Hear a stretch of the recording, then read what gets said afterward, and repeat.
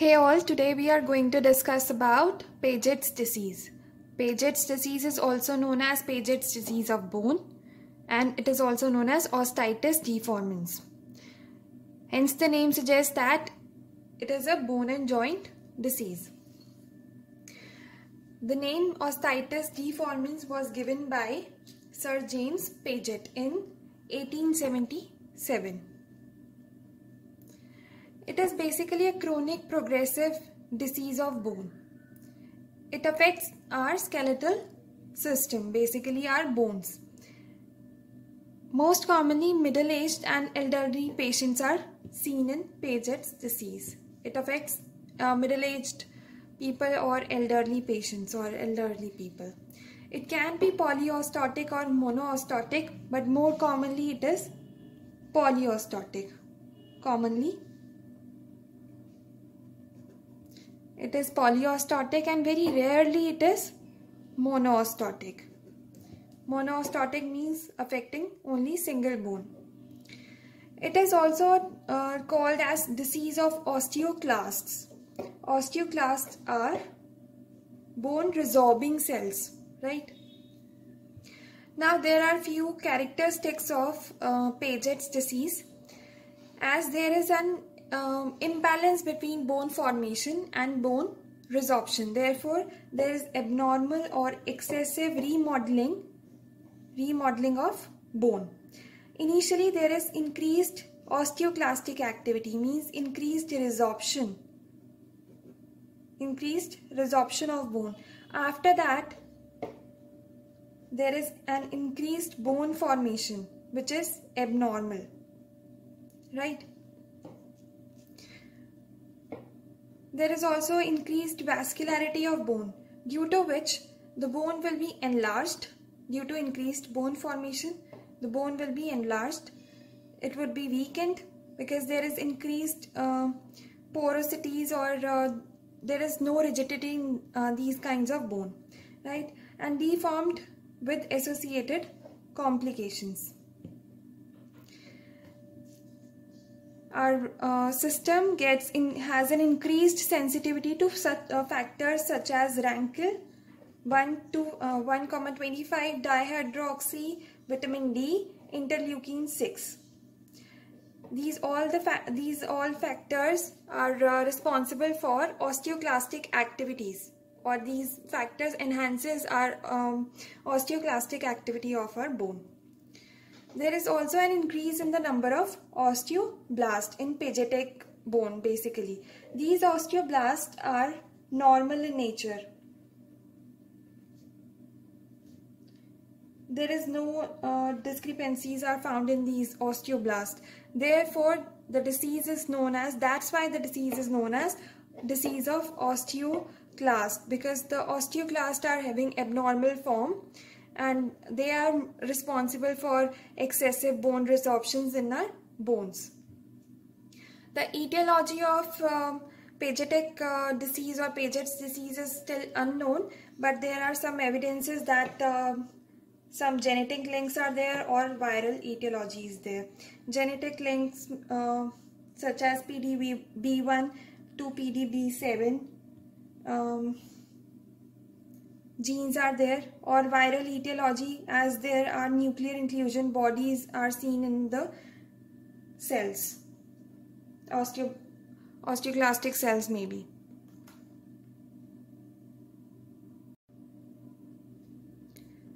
Clinical features of Paget's disease. It is an disease of elderly, as we know that, so it is seen after 50 years of age. Very rarely it occurs below 20 years of age. There is no gender predilection, but there is marked geographic predilection. It occurs in England, France, Germany, right? The disease is basically asymptomatic, though some patients show symptoms such as bone pain. Bone deformity will obviously there. Neurological, musculoskeletal and cardiovascular anomalies will be there. The disease affects axial skeletal more than the appendicular skeletal. The bones that are affected more commonly are pelvis, femur, spine, skull and tibia, and to a lesser extent to the clavicles, upper extremities, ribs and scapula. The weight bearing bones such as femur and tibia will be bowed because of the lack of the rigidity to support the body weight. The bones, the facial bones or the frontal bone, there will be seen frontal bossing in such bones, right? So three basic things will be seen, signs and symptoms will be seen in the bones such as pain, expansion and deformity. Thirdly, platybasia will be seen. As we know that the cranial bones are typically softened at the base. Therefore, these so the bones such as occipital bone and the cervical spine will have a malformed relationship.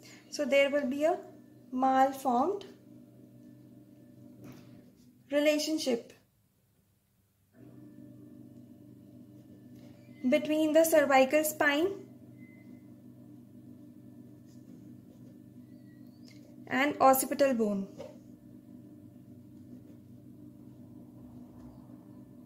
The skin over the affected bone will be warm because of the increased vasculature.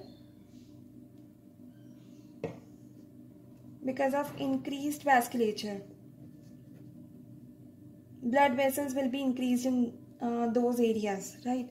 The secondary complications will be there such as headache, paresthesia, optic nerve atrophy, cranial deficits, facial palsy, CVS anomalies will be there, neuralgias will be there, hearing loss.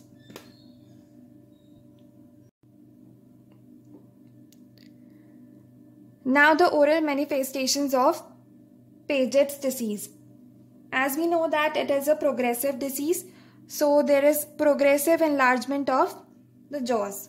Maxilla and mandible both are involved, but maxilla is more commonly involved in Paget's disease.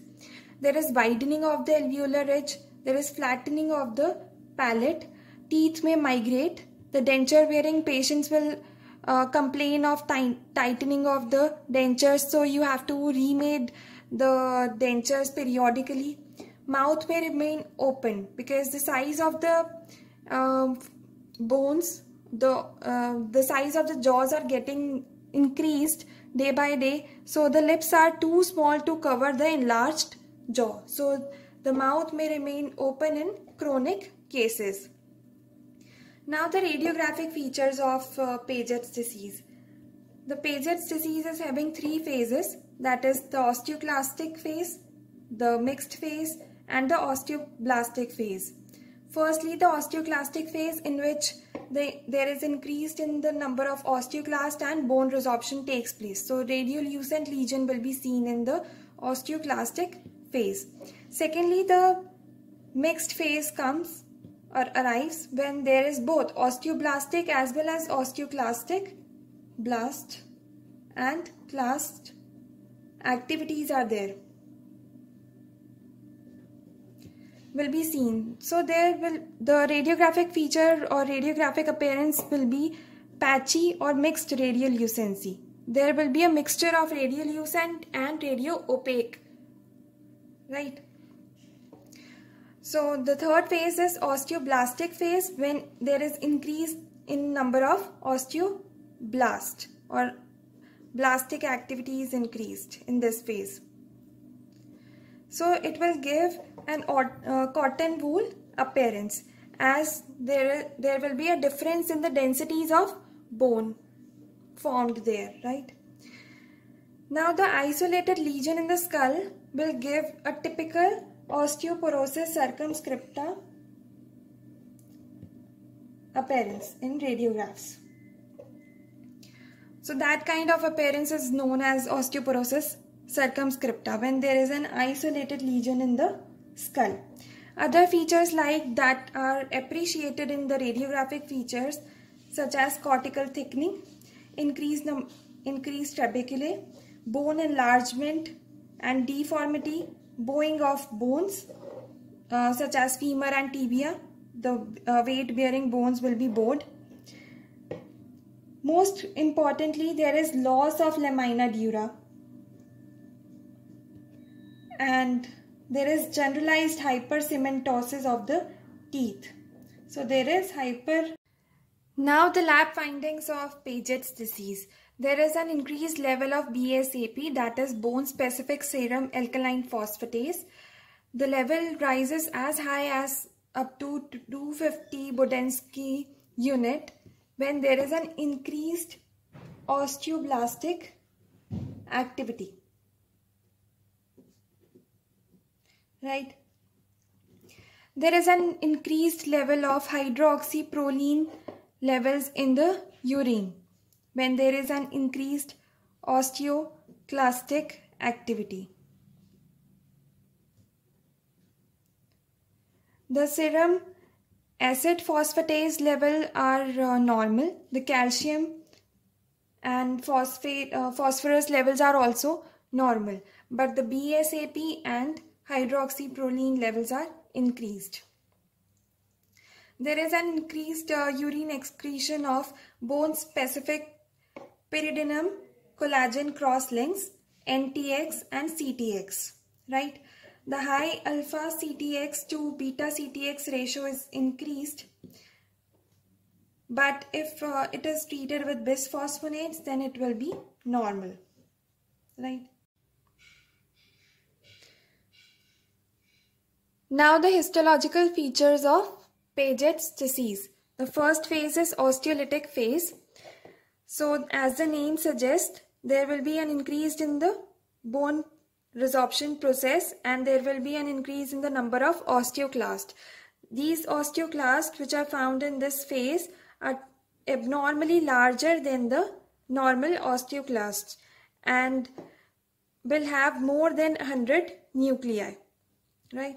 The second phase is the osteoblastic phase, which will give a typical jigsaw puzzle or mosaic pattern appearance, and there will be an increase in the number of reversal lines, or we will see reversal lines in this phase. Thirdly, the later osteoblastic phase.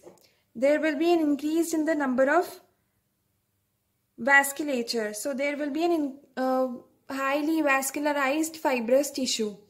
There will be a bony islands which will be compact and marrow spaces are filled with highly vascularized fibrous tissue. And when the osteoblastic activity diminishes, it will give osteoporotic or burned out phase will predominate. Right. Then the treatment of Paget's disease. For bone pain, we will prescribe NSAIDs, that is non-steroidal anti-inflammatory drugs such as aspirin and acetaminophen. And secondly, to inhibit the osteoclastic activity, bisphosphonates and calcitonin will be beneficial.